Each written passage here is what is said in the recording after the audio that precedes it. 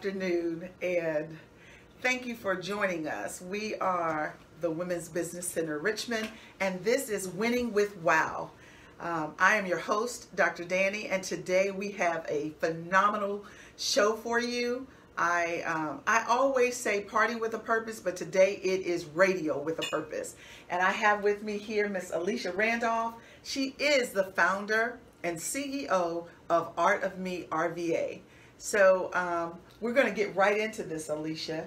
I always like to start with asking people if the only time that our listeners or viewers get a chance to hear something from you, if this is it, what would you want them to walk away with today? Knowing, number one, about the organization and what we're offering and how we're growing, how to connect and tap in with us, that is something that I would like for them to take away. And then also, I would hope that the interview would want to get them involved in the awareness of mental health. Okay, so talk to me about it. The name of your company? Yes. Tell me, why is it called Art of Me? So I am a dancer, but not only a dancer, I love to write, sing, anything art. I love it, you know. I'm starting to get into painting and things like that, and I just feel like whatever I put out there creatively, it's of me. So I named it Art of Me, my art. Awesome. That is phenomenal. So, you know, you are a local in here in the RVA area. You grew up here. And talk to me about, you know, in our series, we talk to women CEOs, and sometimes there's myths associated with when you're running your own business. But there's also a little mystique about creatives, of which you fall within that realm.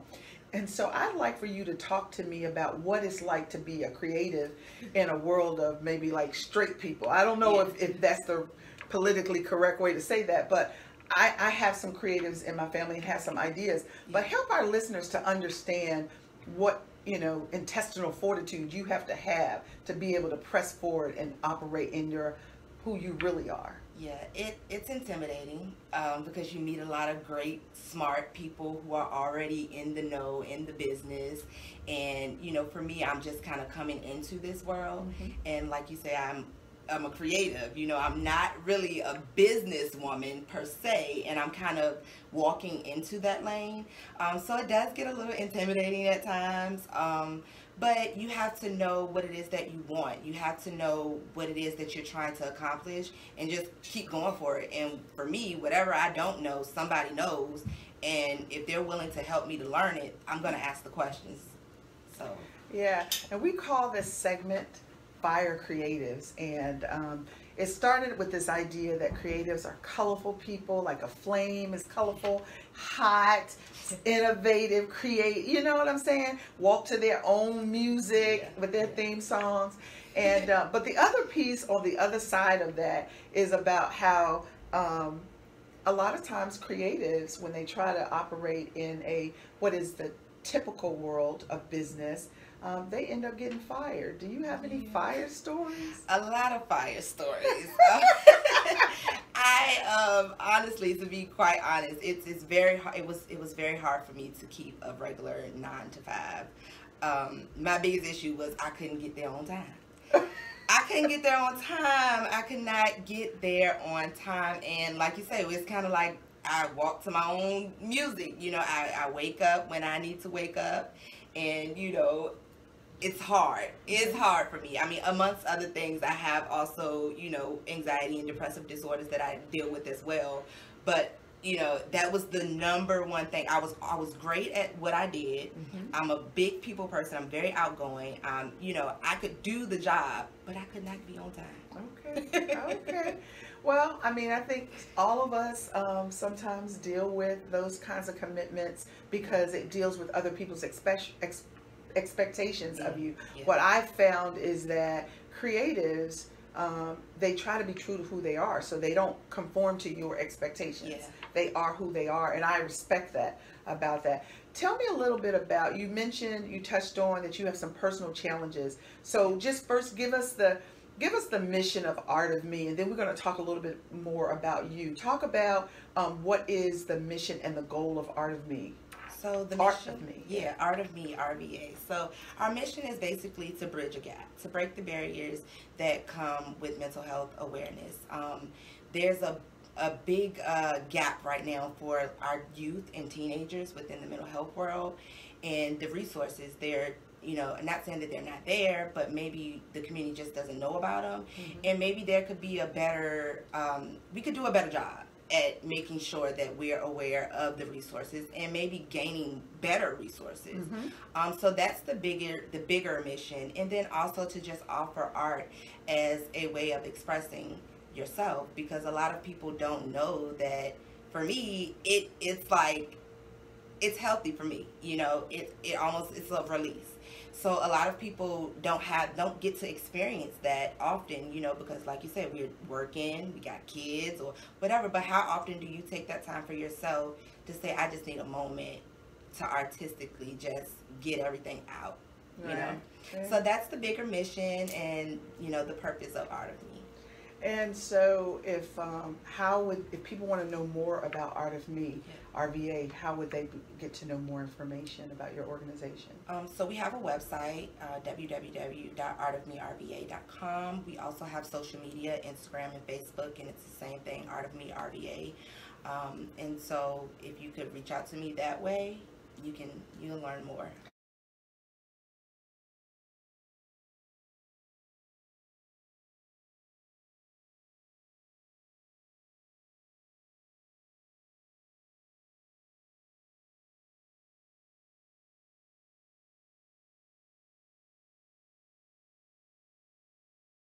So can you tell me a little bit about your journey to a sound and solid mental well-being, i.e., you know, at what point did you realize something was wrong, and then how long did it take for it to be properly diagnosed? I was 16. I had some traumatic situations. At 16, I was pregnant, and I had suffered a miscarriage. But through that, I had actually attempted to commit suicide. And that was when I actually found out. Now, I may have had issues well before 16, but that was the moment or the time in my life where it kind of boiled over. You know, the stuff hit the fan, if you say, so to speak. So now, fast forward to me being an adult with my own children, I'm just really getting the diagnosis and the medication that I needed. Now that's half of, you know, that's like 15 years that I've gone without medication, without therapy, without anything, and I've been struggling, but never knew why. The other turning point was I had a corporate job downtown, and I used to get up and go to work, and I would notice that my fingers would tingle. And it was like, it didn't hurt, but it was like somebody was like sticking pins in my hands. So I went to my primary care, and I'm like, I don't know why this is happening, but you know, something is going on. And then she, you know, of course it was anxiety. So I was having anxiety attacks and did not know. But again, without therapy, without a psychiatrist, my primary care doctor put me on medication, which may have not been even the right medication for me. It was just a quick fix. So now, fast forward, I now have a therapist, I've seen a psychiatrist, and I'm on different medication, which is working better for me, because some of those medicines they give you put you to sleep, and it just takes you out of who you are. You can't even function. But now, you know, I'm living a much better life. I'm not out the clear. You know, it's a struggle every day. You know, you got to make sure you do what you need to do. But, you know, just facts here.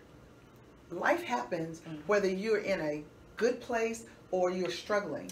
And so I'm excited about the fact that even in the pain that you were dealing with, in the emotional challenges you were going through, you gave birth to something beautiful.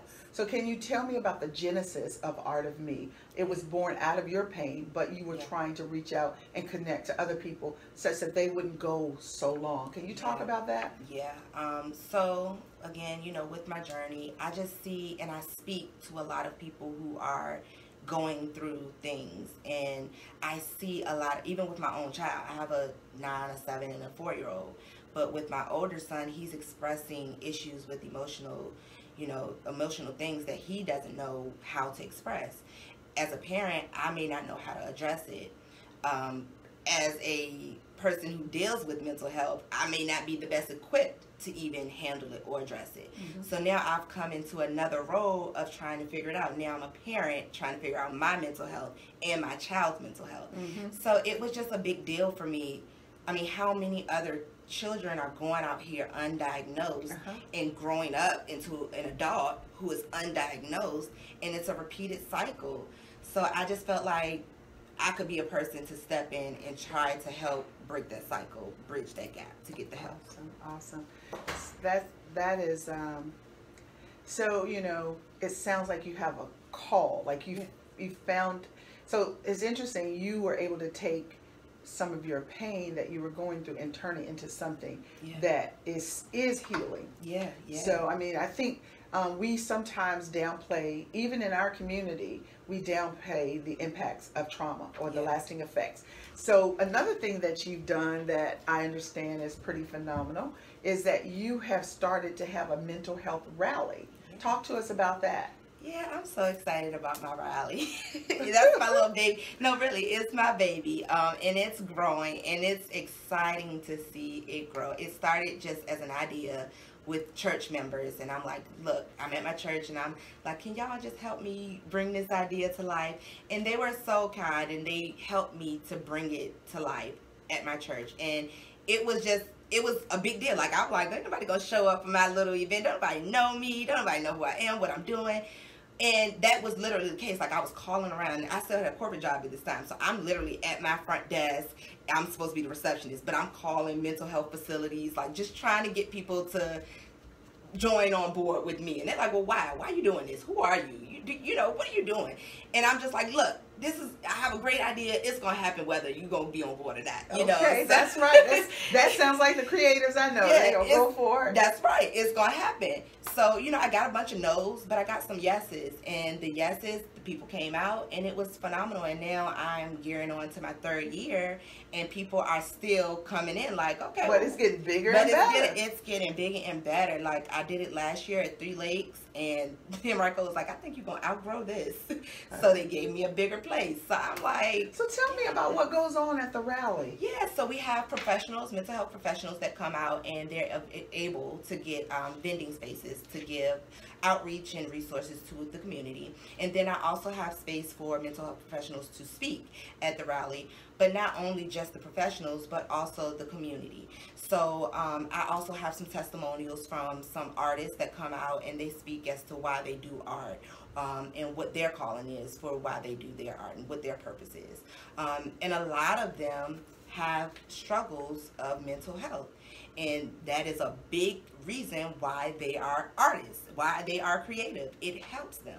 So once, you know, they kind of came on board with it, it started to be this big thing. So now we have the professionals with the community, with the artists, which I feel like is the all in all. You know, we have everybody in one location, and now we can start to have some of these conversations that are needed from the community standpoint and the professional standpoint. That's awesome. I guess I keep saying that's awesome after everything, and I apologize because I try not to get trapped into those colloquiums. It is just something that is phenomenal. To me, it blows me away of how something can go from birth in 3 years to, and I experienced it myself last year, and more than just a rally, it was like a festival. Yeah. So how much does it cost? A lot. A lot of time, a lot of money that I don't have. But we make it happen. I mean, you know, you think about a big festival, you think about everything that's put into it. Yeah, but that was my call for you to talk about how you have these generous donors, and if anyone wants to contribute to you, you have other things. So talk to me about that. So yes, if anybody would like to contribute, number one, we do have a GoFundMe that we're trying to get donors to give to us. But with the rally, we need signage. We need materials as far as marketing. We need banners and flags and what it takes to actually make a festival look festive. We need those things. So if people are willing to join us and donate to us, become sponsors, we need printing, we need flyers. I mean, there's so much. So it's more than just money. If if I make T-shirts and I want to donate some T-shirts to your cause that you could then make available to your guests, because the people who attend, they don't pay anything. Yes, correct? That's correct. This event is a free event. I don't charge for anyone to come to this event. So it would be very, very helpful if we could start to get some sponsors and, some donations and things, some more donations. Not saying that, we're not. What about volunteers? But in volunteers, we definitely need people to commit, people that have the time to be able to be available for the things that need to be done within the organization. Yes. So tell me a little bit more about the other things that you do. I know your flagship event is the Mental Health Rally that happens this year, September 18th. Yes. At the Henrico Recreation Center, and from 10 to 4. 10 to 4. Yes. But you do other things throughout the year. Yes. I want you to talk a little bit about your My Art and talk a little bit about the blues thing that you do. So I do, My Art is actually for the youth. I do a lot of youth geared events because that's who I'm trying to capture. So My Art is basically an event that I host for youthful artists to come out, and basically the same thing with the mental health rally. Excuse me. They are able to come out, showcase what it is that they do, show their art, show their talent, but also we give them that platform to speak to us and tell us why they do what they do, why they continue to do what they do, and then they can also address with us, because sometimes as adults and parents, we don't always listen to what the kids have to say, but this gives them a platform and a time to be able to say what it is they need to say and get it off their chest so that we can listen to them. Mm-hmm. Yeah. And then during the holidays, you do something, because again, we are trying to, win with WOW. Yes. That means that we got things going on all through the year, it's not just, It's not just that one thing. No. Okay. We also do a holiday blues workshop, and unfortunately, because of COVID, we were affected by that. But we did it our first year at the Black Iris Gallery. And it was really, really nice. We had a saxophonist come out to play the blues music. And what we did is we created self-care boxes. If you go to my Instagram, you'll see on my page that I create them myself out of wooden boxes. And I hand paint them and I decorate them and things like that. Well, the boxes are for you to keep things in that as it pertains to your mental health or your self-care health. So for me, I like spiritual baths, I like my crystals, I like things like that, and that's what I store in my box. So we made this holiday blues thing to create these self-care boxes, because during the holidays, some of us are grieving, some of us are alone, there's a lot of different emotions that we experience around that time. So I thought it would be nice to create this box where people could be able to go to during those emotional times, whether you put your prayers in that box or you put your inspiration quotes in that box, whatever it is, but you can go to that box and pull it out, and it's something creative that you made, and it's beautiful. Okay. Yeah, I hear you. So one of the things that I was struck by earlier, I kind of wanted to get the story out about Art of Me. I wanted you to be able to paint the picture that you want people to see about that, but there's an important part of it that has grown beyond that, and that is the business element, the business acumen that it takes to sustain what it is that you're doing. And I would love it if you would share a little bit about the things that you are doing to close your gaps, whether it is financial acumen, whether it's leadership, whether it's partnering. Tell me a little bit about what you're doing to be that businesswoman that. Sure. Mm-hmm. So I have done some partnerships. One of the partnerships that I'm very proud about is with Tammy Mobley. She has the Real Girls Association, where she has her middle school age girls that she empowers, basically. And she gave me the opportunity to come out and it was virtual, but we were able to do some art therapy with them. So what we did was we did a drip session with them, drip paint session, and with the drip paint, we make the colors associate with the emotions. So we have them choose up to 3 to 5 colors that go with the emotions, and based on the emotions, that's the colors that they choose, you know. So once they choose the colors and they start dripping their paint, then we start to talk to them and ask them, you know, why is it that you chose that color? You know, and some of the, you know, the emotions were like triumph or success and things like that. You know, well, why do you feel like you're successful? And some of them weren't weren't all nice. It wasn't all nice stuff. Some stuff was, you know, it was real stuff. So, you know, we try to get into that, like, well, why are you feeling this way about yourself? Or, you know, what makes you feel, you know, unmotivated, or, you know, just, you know, you don't have that confidence. Why are you feeling that? You know, we try to dig deeper and speak to them and bring it out of them, you know, and that way, again, they now have a piece of art that they can remind themselves of their emotions, how they poured them out, what they made, you know, what it makes them feel like, what triggers them to make them feel that way. You know, it's a big deal. We've done a partnership with Yana, which is You Are Not Alone Women, and that is a single moms club, and we did the kind of the same thing with them as far as, you know, with moms, we have a lot of things going on, so we got them to drip their paint and pour out their emotions as well. With them, we did like a mantra type thing. You know, we like Tony affirmations. Yeah, we did affirmations. So we had Tony Jones playing. If y'all not familiar with that, y'all should go check her out.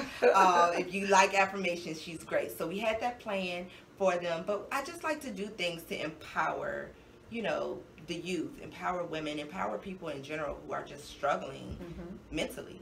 You know, so those are some of the partnerships we do. I'm actually working on my own programming within with Next Up. Well, not Next Up, I'm sorry. There's a TA consultancy that I'm going through. And Next Up is with Real Girls is with, but the TA consultancy group is basically, they help me to build my programs. Yeah, so that we can actually get into the school systems and have programs available to the people, because we don't have that. That's something that we're lacking right now. So again, you know, like I said, we're kind of like a baby business. That's how I like to call it. I'm a baby business right now, and I'm growing, and I'm making some things happen behind the scenes that people are not even aware about. But see, this is the thing, as a person whose entire mission as it relates to the Women's Center of Business, I would be remiss if I didn't correct you. Yeah. You are a business owner. Yes. They're not baby business. When there's time to be a small business, be a small business. You know what I mean? But at the end of the day, you're a business owner. That means that you have responsibilities associated with that. You have to manage outcomes. It's not just all, you know, right. That's what people see on the other side. But you got to make the connection so that you can generate revenue. Because if you don't generate revenue, you're not going to be able to pay your expenses. Right. And like I said, I'm a parent myself, you know, and this is my job. And literally, I'm building my brand. I'm building my business. I'm building everything really from the ground. It literally came from a piece of paper to now I'm actually walking into what I wrote down. So, well, and then if you didn't know, we are on the Choice 105.3, and that is a spiritual station. And the reason why I bring that up is because you said you wrote the plan and now you're walking it. Well, that's scriptural, baby. You know, you read in the Bible, he tells you to write the plan, make it plain, so that those who read it can run with it. And that's what's important. Usually on our Bossing Up segment, when we do that, we're talking with women business owners who have been in business for at least 5 years, because they have found something that not only taps into their passion, their calling, their competencies, but they have found sustainability, and that's what's real important. When we started to put together and think about what we wanted to do on the creative side, it's hard because creatives are often transitioning. You know, it's like as business owners, we go in and out of having a side hustle or letting our passion be our paycheck. But with creatives, sometimes you have the right space. And sometimes you hit that wall where you say, well, am I going to go get a corporate job? But I've been struggling with that. Okay. That is something that has been on. I literally was just having this conversation with a friend of mine. I'm like, you know, my mom's pressuring me to get a job, and, you know, the family's like, well, when you gonna go to work? You know, and I'm like, I got little babies. We just got our virtual schooling and stuff. But now's the time for me to figure it out, because honestly, you know, I'm only 3 years into my business, but I'm not making the revenue just yet. So it's like, I still got to eat, you know, but if I do that, that's going to take away from me being able to build the business. Like, I wouldn't be able to do these interviews or these networking events because that's what it takes. You have to go out here and meet the who's who to get into the circle, to get people to support you, you know? Yeah. So. Well, I mean, I think also I would encourage you, as we've been working with you with the Women's Business Center, to think about what corporate play. Oftentimes you can find doors that will open for your business that may be a little bit more lucrative. And think about those corporations. Of course, they have programs that it may be a creative thing for them to bring in art therapy, because work stress can be some of the worst stress in the world, and that may open a door for you. And so let's work on looking at that. But you know, at the end of the day, it really comes down to if you believe in it, it will manifest. You know, the value that you're bringing to your community and the effort that you're making to those who are helped. Can you have any thoughts about?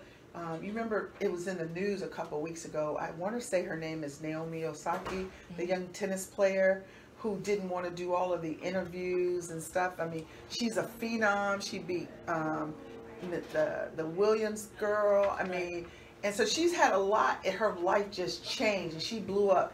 And she just said, "Look, I need a mental health break. I don't want to just get off the court and go and have a microphone in my face."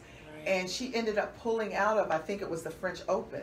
Can you talk to me about the pressures that you envision that, you know, in that situation, it was a national news story, her mental health. And it was like, athletes have mental health challenges? Right, like it's I mean, you know, can you talk, I mean, don't all of us have some challenges from now and then?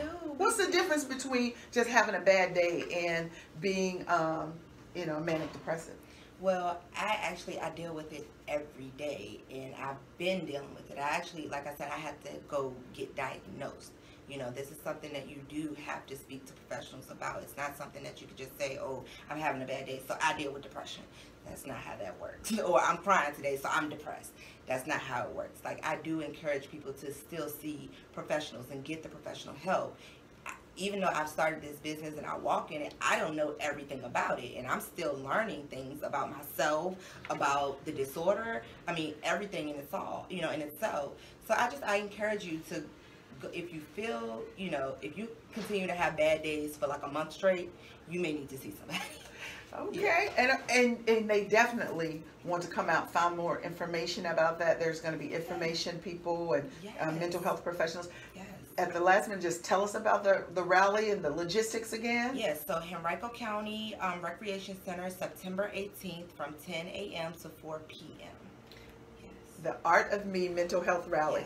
And we have enjoyed being with you here today. The Women's Business Center Richmond, your host, Dr. Danni, on Winning with WOW on The Choice 105.3. Thank you. Good. Okay, Mike. Perfect. He always says that.